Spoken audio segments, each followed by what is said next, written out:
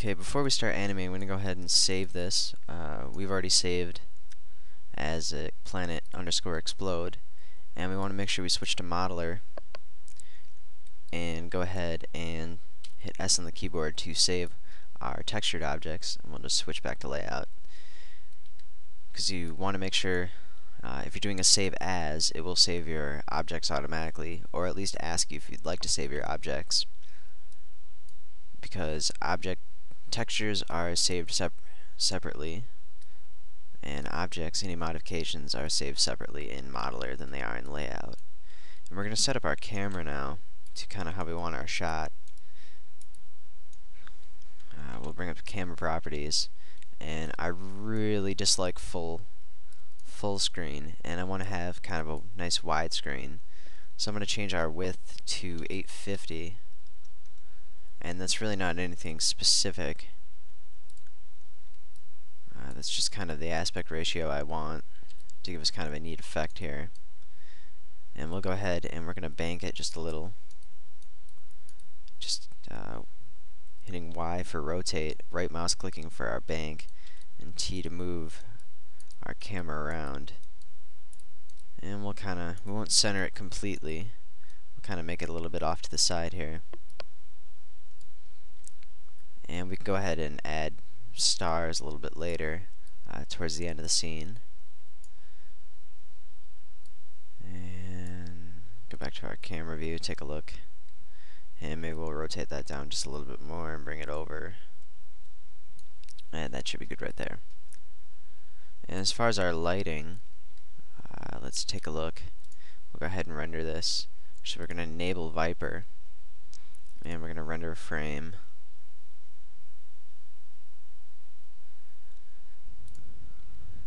Let's see how that looks. And we have that nice definition along here. We'll go ahead, and I'm using Control Shift right mouse clicked, and we're going to select render options. I'm going to turn on ray trace shadows and render that again.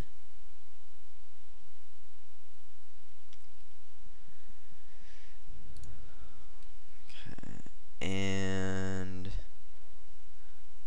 we might want to change our lighting just a little bit, but since we have our object over in this lower right hand corner, to balance it, we don't want to have our light facing this direction and have the shadow over here, because then it'll look a little off, and we want to make sure it's lit properly. And framing the explosion can be just as important as actually doing it, because you want to make sure that everything looks right entirely as a scene composition. And this way we have all of our light showing on this left side, and that balances out the fact that it's not completely centered, because you don't want it exactly centered, because that just doesn't look right. As far as a shot, I wouldn't have anything completely centered like this, not with such an action shot like this. It's good to have a little bit of bank. Okay, and now we can start setting up everything for our object. And we have our object replacement, our planet main.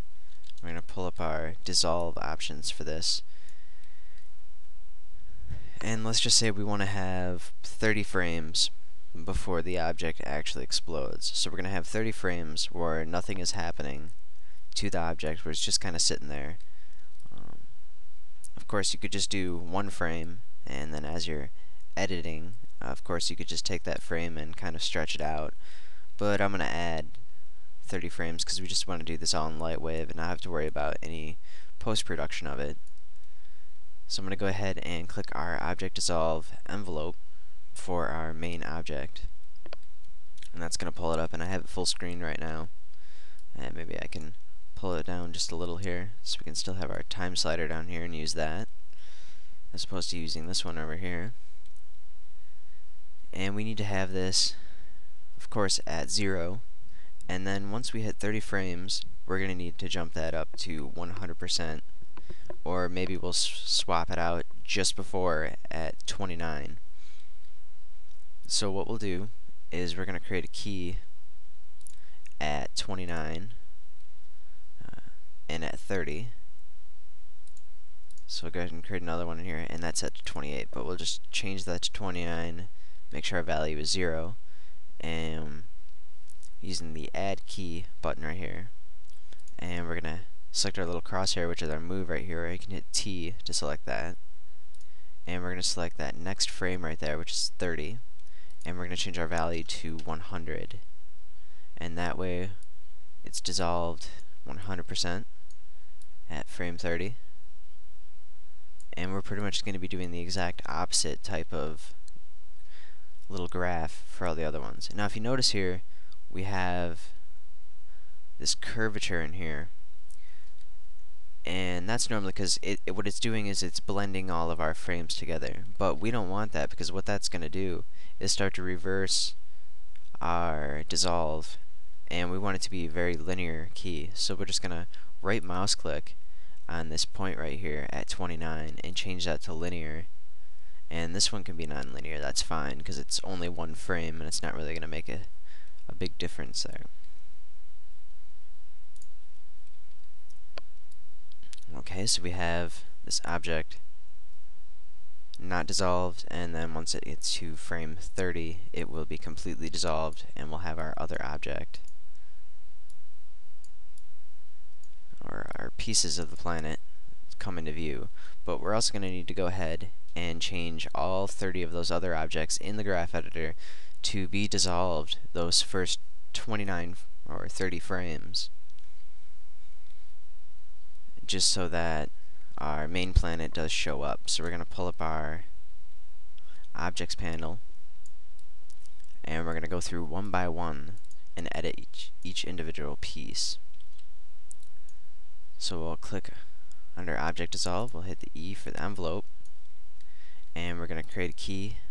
Make sure we hit the Create Key button, and we just want to hit, you can just create 2 random points in here. It doesn't matter exactly where they're at, because we could just go in and edit those. And we'll change that to 29, and then we'll hit that next one and change that to 30. Okay, but the thing that's going to be different about this one is this time we need to have it start out at 100% and then work its way down to 0. So we'll change the value of the key at 0 to 100%, and we'll select the one at 29. We'll change that to 100. And this one's already set to 0, where it should be, so that's fine. And we'll take that key at 29, set that to linear,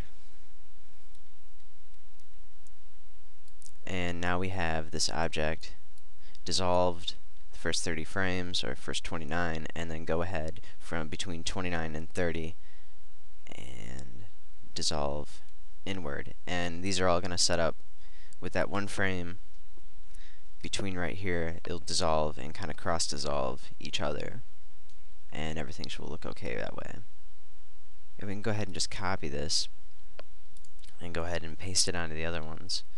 So we'll just use the down arrow key to select our next one. We'll select the object dissolve, and we'll just paste.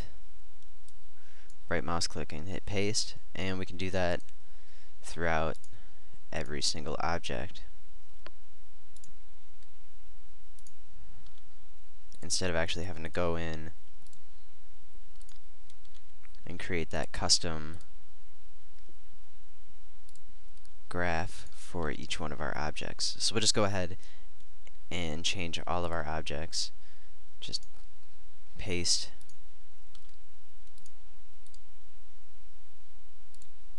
through all of them. Okay, we now have that graph set up on all of our objects except for the nulls and the planet cut, or sorry, the planet main. And as you can see a little bit of distortion here. The texture changing slightly, and that's because we got that nice little dissolve, real quick cross dissolve between the two objects. And if I go ahead and render actually 29,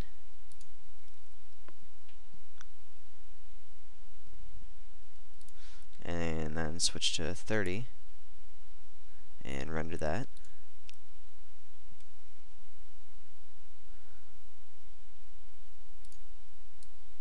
and if we switch between the two now, you can see the differences. I guess it shows up a lot better now.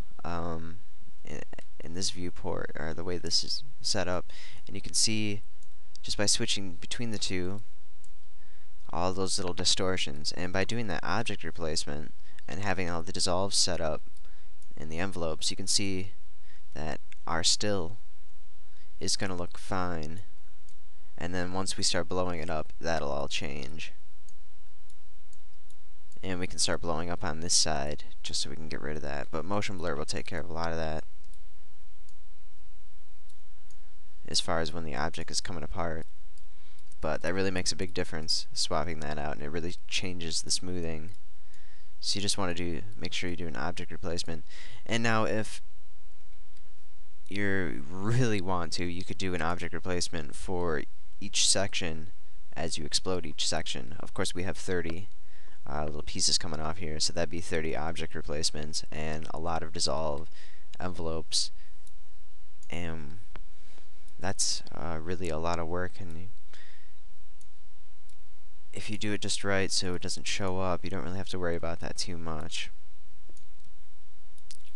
Okay, now we can start kind of grabbing our nulls and moving them outward, assigning our keyframes. And we know our explosion is going to start at 30, and we want to make sure that we set a keyframe at 30 for each one of the nulls, or, well, it doesn't have to be at 30 for every null, but at least for the null, the first one that we're going to be moving. And actually, if I'm just going to take a look at this one right now, and we kind of have that side over there exploding, and I'll just go through and kind of figure out which one I want to explode first. Oh, delete that key, and delete that key. Make sure we set this to 0 as we're cycling through our nulls, and we're just kind of undoing everything. And doesn't look like null 3 has anything attached to it. So I'm going to go ahead and take a look at the motion options for 3. And the parent item is null 3. So that should be moving with it. Go ahead, turn off Viper, because we're not going to need that right now. Yeah, and it looks like that our objects are not moving with that. Well, the reason for that is we've got our object replacement. So we won't be able to see those before. So we do need to make sure our time slider is out a little for this, and then we'll just have to delete our keys once we're done. Yeah, I think we're going to blow off that first section first for null 3. So I'm going to undo any movement we have and reset that back to 0. And in that case, it didn't create a key, so that's fine. So we're going to move our slider down to 30, and I'm going to hit enter on the keyboard, and I'm going to create a motion key for position, scale, and pretty much everything for selected items. And that's just so that when we bring it out, it doesn't start moving at 0, and it starts moving from 30, and we're going to have to edit the graph editor for that to make that a linear key, so that it's not sinking in first before it explodes. And since we want to have everything continuously moving, we're going to move our time slider all the way down to the last frame and kind of figure out where this object's going to be at 210, and we just kind of want to move it out just in the perspective view here, taking a look, and we'll move it out about there so it goes out of frame at 210. So it is out of the frame completely, and we'll be focusing on our other animations at that point. And now if you go, notice here, as I'm scrolling through, in this case it doesn't really show up too much because we have the dissolve and the object plate replacement, and the fact that it is exploding at exactly the same time that it's replacing itself. But if you notice the null here, that it's sinking in just as before it shoots out, and the fact that we're going to have other pieces of the animation not starting at 30 and they'll be starting later, we're going to need to change their graphs. And I'll just go ahead and change this one, and we'll be changing the other one as well, but I'll show you this one specifically and show you exactly why that's happening. So I'm going to pull up the graph editor, and if you take a look, we have a little bit of curvature in there, and that's because none of these are set to linear key. So we'll just go ahead and right mouse click on all those keyframes at 30 and just set them to linear just for that null. And we don't have it rotating at this point, but we will have them rotating individually from the cells. So pretty much you just got to worry about the position. And if we look at this null now, there's no premature movement from frame 30. Okay, and now what we want to have is, since we have our separate pieces in here, at about the point right here, about frame 75, we want to have another piece break off. So we'll grab our null, or well, our 3-2, and we're going to have this piece kind of break off from that. And I'm going to create a key at 75, and then move all the way to our last frame. We're going to change its perspective, and we just want to set up and have this kind of rolling off. So we'll go ahead and just move it.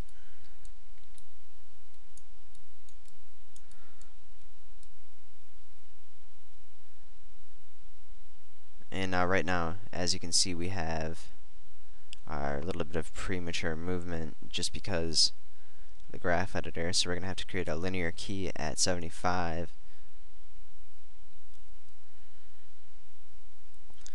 But what we're just going to have is, we'll take a look at the camera view. We're just going to have this object kind of breaking off.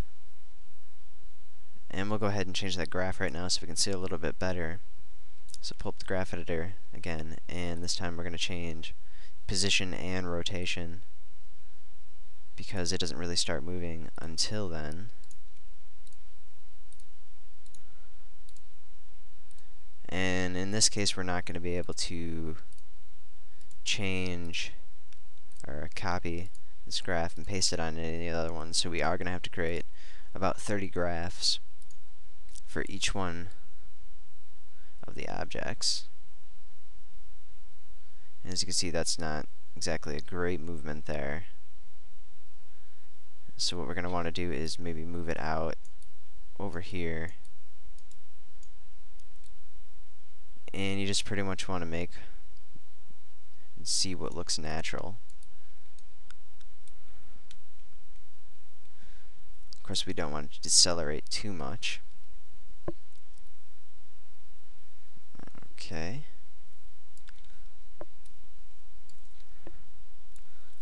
We're going to add rotation, and since we've already set the graph to linear for that rotation key, we don't have to worry about going back in there. But I can use the scroll button, if you have one, to scroll down to rotate, or you can hit Y on the keyboard for rotate, and we're just going to move that around a little. And what we're pretty much going to have is just a secondary explosion in here, kind of splitting off that piece once we get to it. And I also want to have the other pieces exploding at the same time, which is going to be at 75. So I'll go ahead and grab planet 3-3, and at 75 we're going to create a keyframe and select move, and go ahead and do the same thing and move that over, and this piece kind of breaks off the bottom here.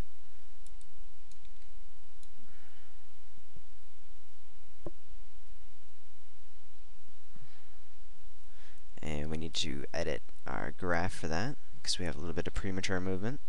So pull up our graph editor again, and we're going to set to linear back on all positions and all rotations.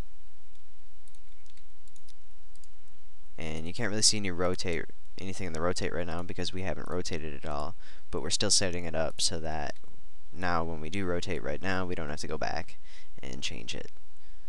So I'll go ahead and select the rotate on that.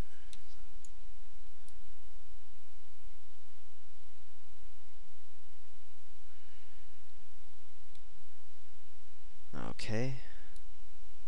And 3-4. We're going to do the same thing.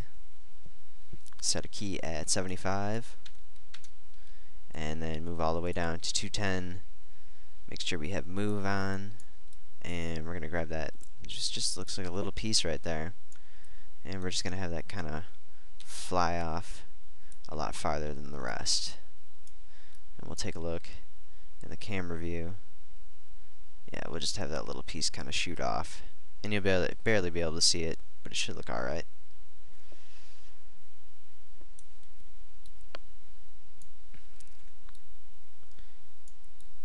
Okay.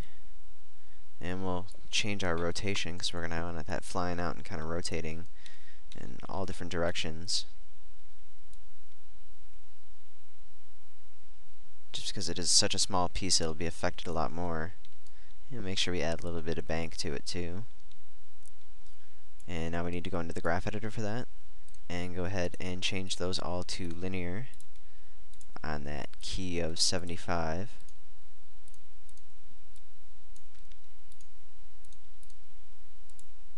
You can see now that we had the rotation in this one, you can see there was a change. And now if you also notice, if there was to be an explosion, especially as it looks right now, all the bottom pieces seem to be breaking off. We're going to have a little bit of change in this other object too. So at 75, we want to create a key for this one as well. And go ahead and move this one up just a little and add it rotating kind of backward.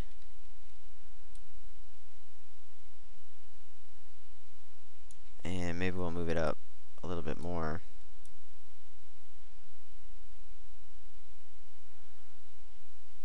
And we'll change the trajectory a little bit. We'll take a look in the camera view and see how that looks. Make sure everything's in view. Okay, we're going to add a little bit of rotation to that. Once we get to that last frame, a little bit more. We're having it tilt back, but we want it to go just a little bit more so we can really show kind of the impact of that secondary explosion within that object.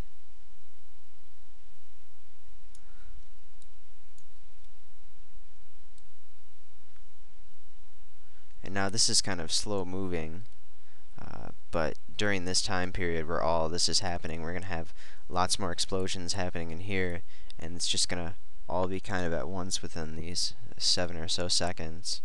And that's just going to add so much more than if we were to just blow up each little section individually. If we have them all going off at once and all these tiny little explosions here and there, it's going to look real realistic, and you put a lot of work into it this way, but the final effect is going to be really quite fantastic looking. Alright, so now we need to change the graph for this object now that we've set rotation and movement on it. I'll go ahead and change these all to linear.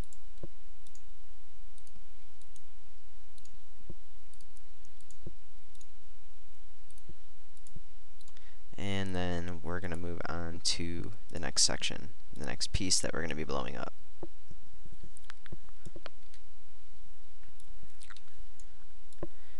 And we kind of want to figure out now exactly where we want that secondary piece blowing up.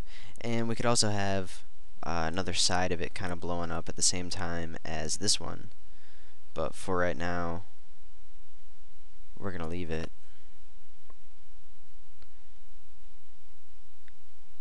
And let's select null 4, and we'll take a look. Okay, and that seems to be those back ones. So we'll undo, and I'm going to delete that key, and that's going to be our second explosion. And we're going to have that happen in about right at 60. We want that to start coming off. And if you notice too, right here, this main object, we do have, it's just kind of shooting out real straight. And we could, if we want, take a look at our null and maybe add a little bit of rotation onto that. Just take a look and see what happens if we do that, just so it's not so plain once it starts moving.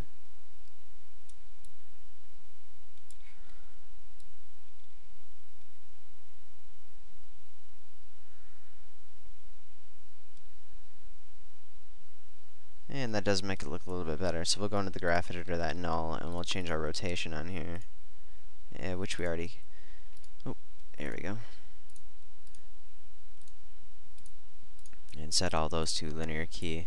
And that's just so it's not shooting out directly without any movement whatsoever. And that looks a lot nicer. And on this next second explosion, we won't have so much time between the secondary explosion. So we're going to grab the fourth one, the fourth null, and blow up that back section, which we said we're going to do. Actually, we'll do it about, we'll start it at 50. Or actually, yeah, we'll do a 60. Just so we have a little more time in between those two. So we have our key set at 60, and we'll go to 210, and remove, and just go to our perspective view, take a look at that null,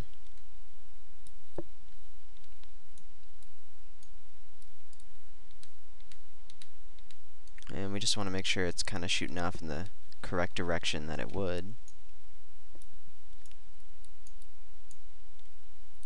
And because this is the second explosion, I want to have this off camera. And the earlier ones, I just want to be off camera by the time the other ones are finished. And that's so we constantly have stuff moving off camera throughout the animation, and not just everything staying in the scene. Because we're also going to be adding dynamics and hypervoxels to the ends of each one of these pieces, creating sort of a flame fireball effect for each one of the little pieces. So we got to keep that in mind too, that we're going to be having these little trails. This one trail will probably be out to here, so once it's right here, it'll be just coming off the screen. Not completely, but almost.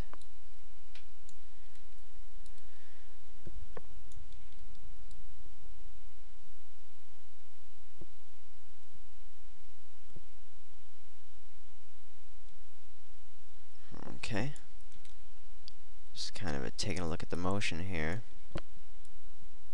and we're going to want our secondary explosion for this one to happen,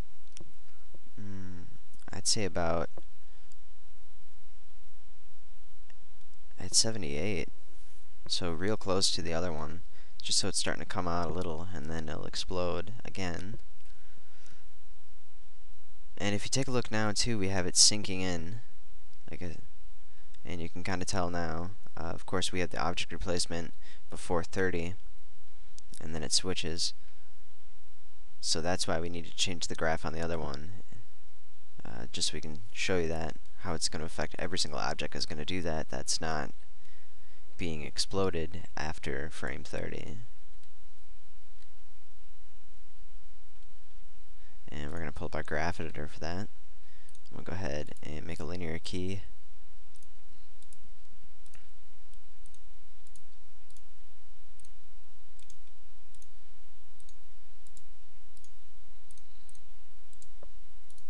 And now we should no longer have to worry about that premature action. And of course, if you wanted a little bit of an implosion before the explosion, you could of course leave that in there, or even use a spline on there to adjust exactly how much you're going to have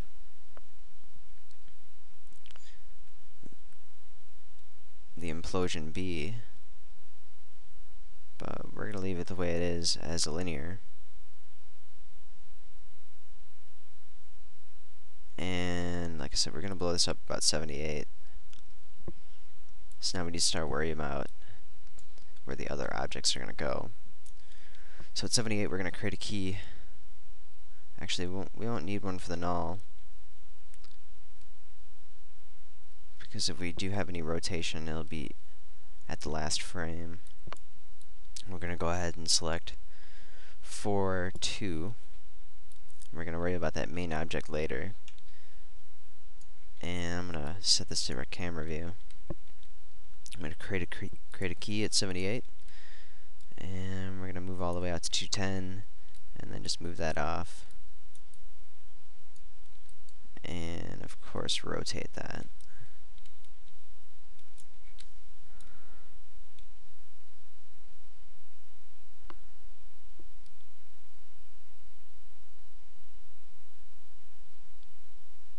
And these secondary explosions won't be as large as the initial explosions, because we're going to be using a lot of volumetric lighting for that, and we just don't want to drown out everything in a huge flare of light. And this one will keep in the scene, going off the whole time. Maybe we'll bring it out a little bit farther. That's a little bit too much. Okay. And we'll edit the graph,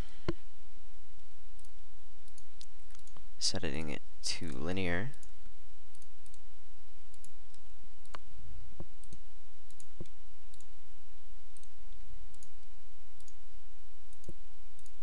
And making sure we change our rotations.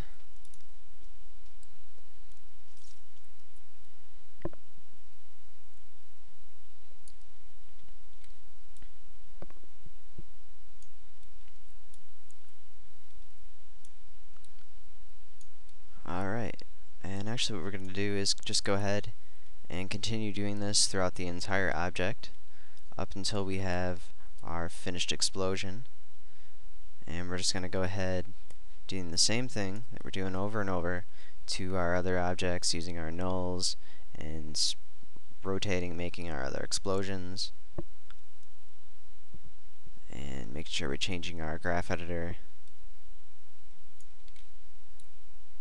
and having our nulls in the correct positions, and that we have our explosions timed at different times, summed together, and we'll just go ahead and finish that up.